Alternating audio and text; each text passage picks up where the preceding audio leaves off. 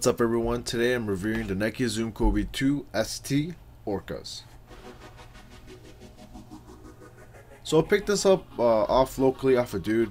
It was another Kobe collector. He told me his wife was trying to get rid of, was telling him to get rid of all the shoes. So lucky me, I happened to bump into him, saw him on eBay, hit him up, and apparently he had a ton of other shoes for sale, some 4s, some Dream Season 10s, even some Kobe trainers. This is the Zoom Kobe 2 ST. I believe the ST stands for strength. This was one of Kobe's first postseason shoes, and of course later on we did see the Elite series that started out with the 7. Official colorway is black, white, and grape ice. And without further ado, let's just get right into the shoe. So I picked these up off of a dude locally. It was another Kobe collector.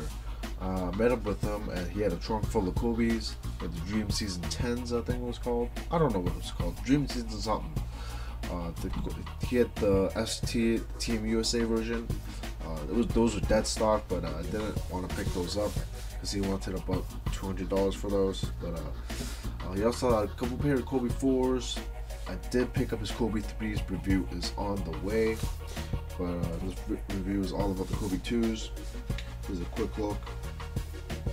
Really nice condition. I would say at least 7.5 out of 10, my personal opinion.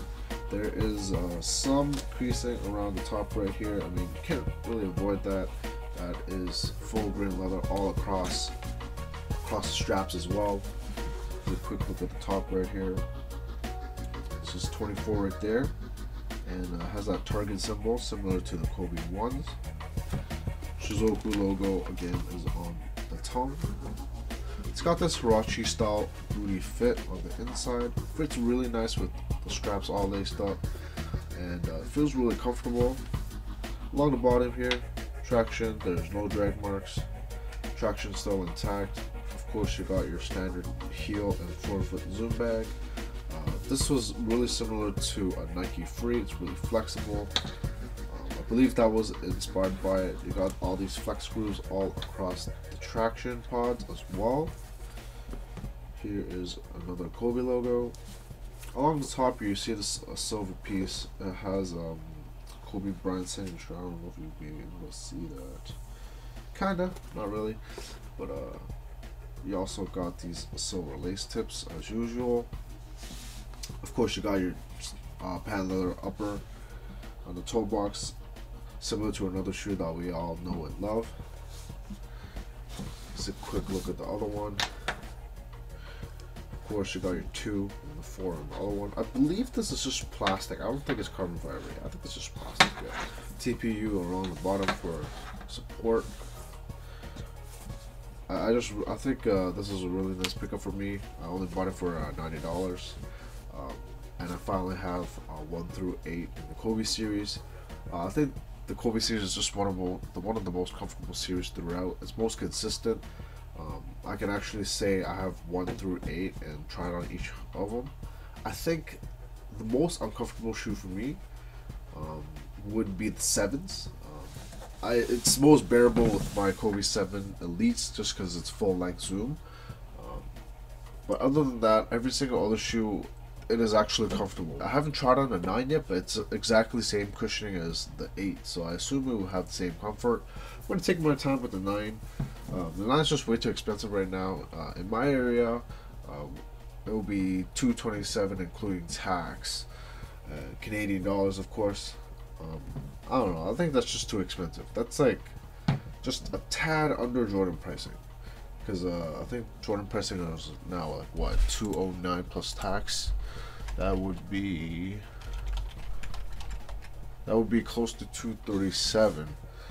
Yeah, I don't know about that.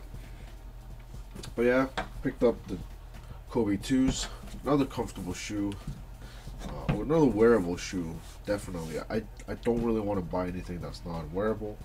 Cleaned this up a little bit already. I just left the sole alone. I still have to clean this part right here.